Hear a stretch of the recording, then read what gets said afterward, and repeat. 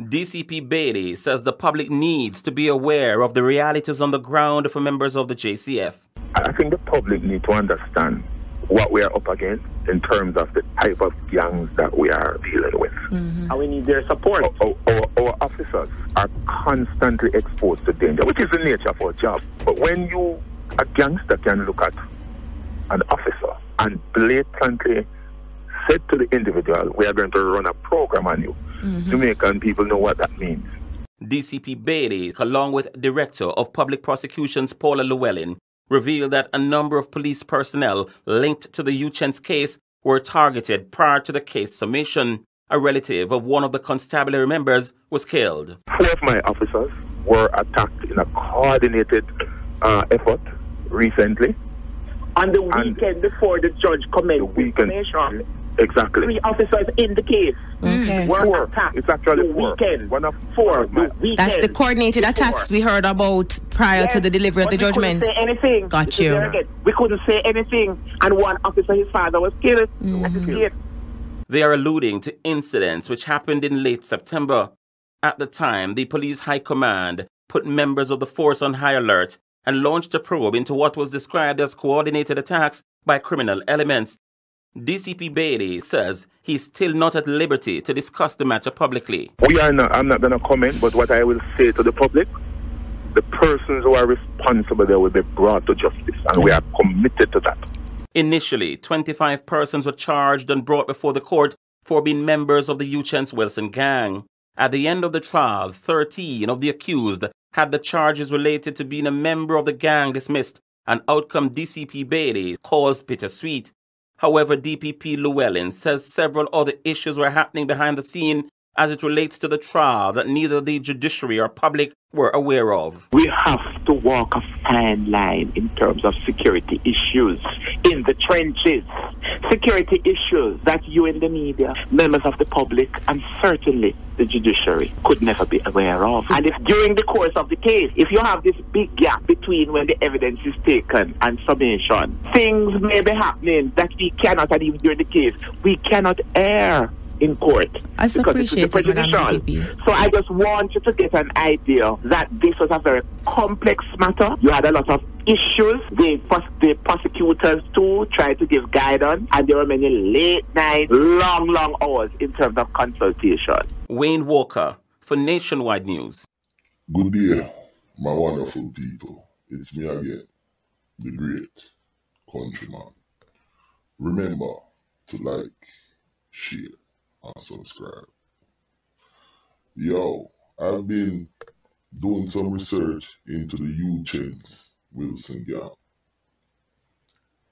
And this baby-faced, nerd-looking young man was a very dangerous hombre. He had a gang network.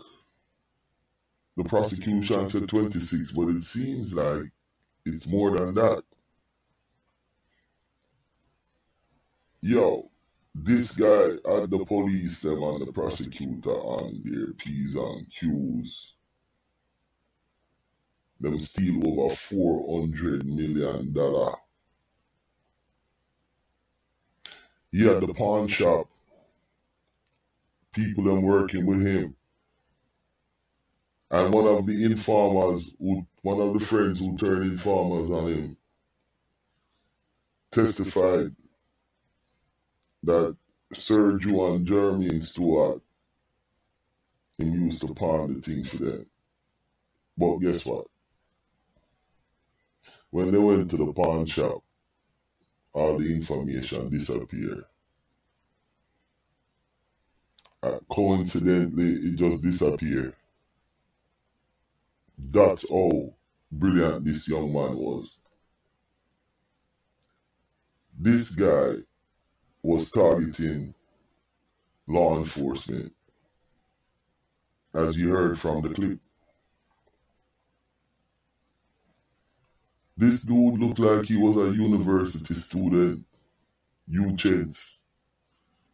But ass name, Uchence Wilson.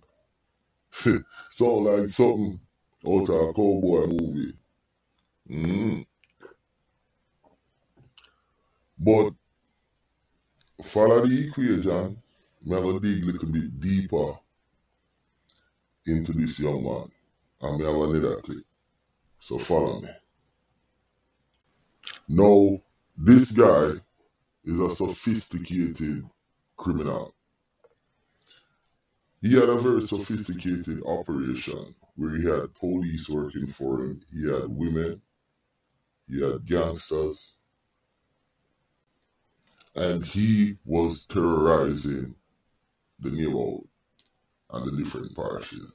Now, I thought he was brilliant, but he is not, because he was doing his thing. And then they went and shoot after the police. Because now I guess he started getting big-headed and started targeting the police.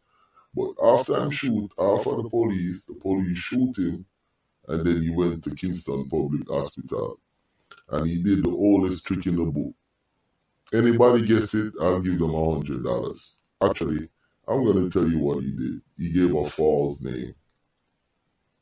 He didn't even have a false ID. He gave a false name. Now, the police have been watching these guys, and I think they use the anti-terrorism, the CTOC, to bring these guys down. But no, I'm starting to think maybe they didn't do such a good job, because it's only, 8 people out of 25 that got arrested. That got sentenced, sorry. And the other people then were set free. The dynamics is really crazy. Follow me.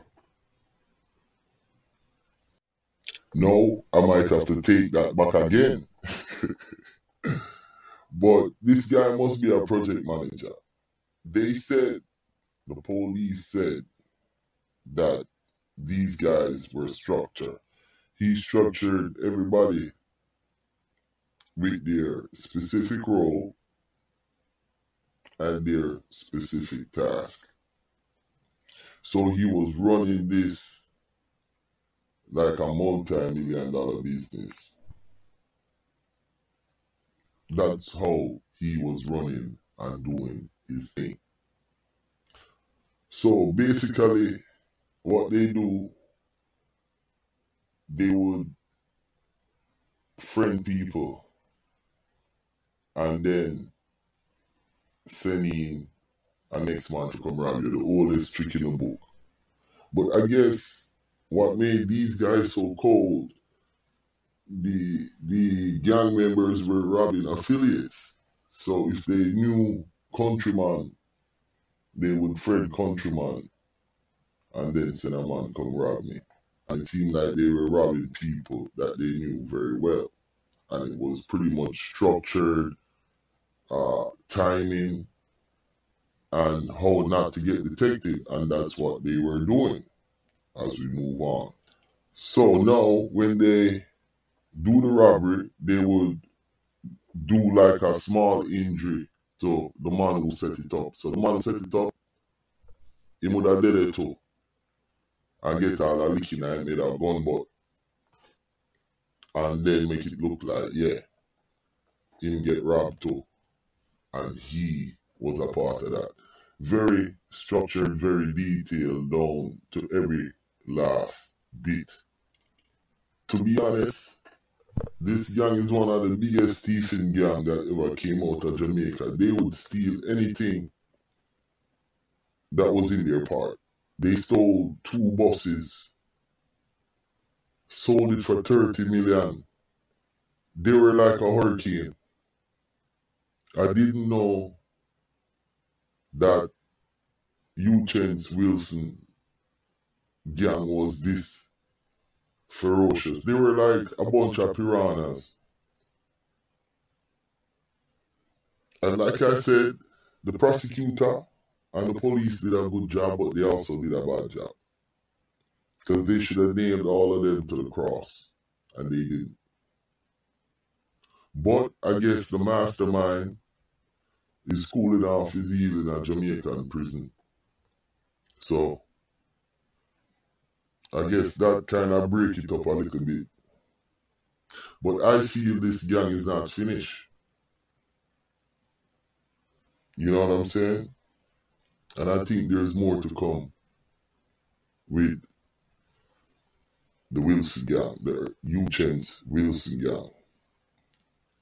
This guy should be in university studying, getting his master's degree, but he's out here doing this. Another story about these Jamaican gangsters. And it ties into the cowboy thing and the Ethan Green, and I don't mean to keep on bringing it up. But people inform upon them and them not even know. It's like they don't care after them reach to a certain level, because once you start do certain thing and your brain get that dopamine there, that's it. It could be anything you're doing. Robbery, money, you making money, yeah. And they feed off that like vampires. So that's how I feel about this dude. My name is Countryman. Remember to like, share, and subscribe. And I must commend the police on getting rid of this gang. It was their first test case, like what Politics Watt said. But they made a lot of holes also. So I guess as they move forward, they can fix that. Countryman out, like, share, subscribe. Now, I'm going to set up a new membership for people who want to join the premium membership, where you can get the exclusive videos that I can't really put on YouTube. So let me know what you think about that. Countryman, and I'm out, and I'm going to keep the fire burning. Peace.